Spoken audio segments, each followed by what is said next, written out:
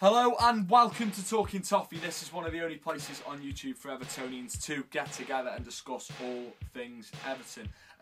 Now, first of all, I've got to hold my hands up and say, I haven't put a vlog together for a few weeks. In fact, the last vlog I put together was, it jinxed the Leroy Fer deal.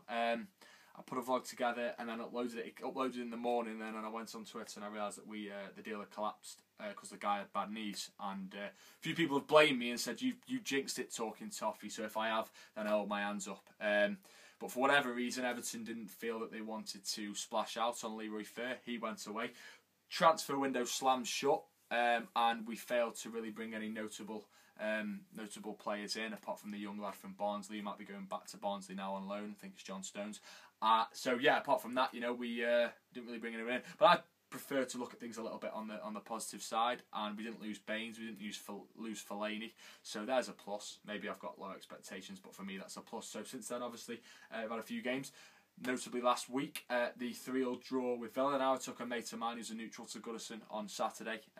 Came with me, had a spare ticket, and yeah, no, he came and he thought he was brilliant because it was like 6 goals. But I was a little bit worried with us defensively, and that worry's kind of snowballed throughout the week because the more I think back on how poor we were at the back against Aston Villa, against a poor Aston Villa side as well, then I realised we've got to go to Manchester United on Sunday, a place where we haven't won since I was like 2. 1990 was the last time we went and won there. Normally we roll over and get battered at Old Trafford. It's quite evident that is. But last time we went to Old Trafford, we drew 4-4, which was a terrific game. A game I did fan zone for on Sky Sports. Really enjoyed that. Good game to do it as well. And this fixture at Goodison earlier on in the season, well, the first game of the season for us, on a Monday night it was.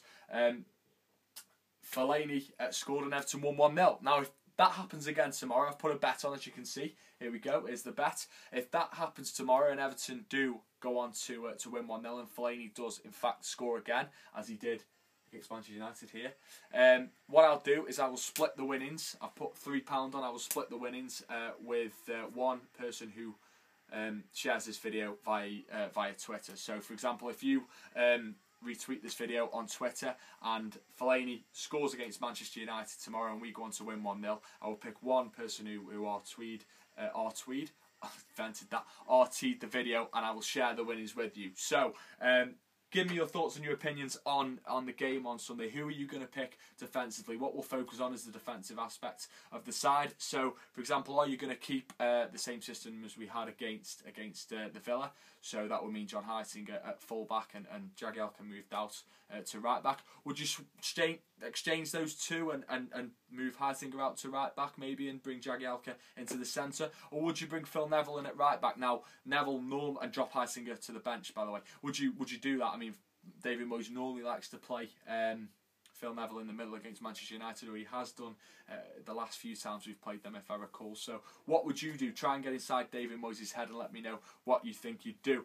So as I said, if you retweet this video, then I will share the winnings of that bet with you, with one person that I pick out from the people who've RT'd.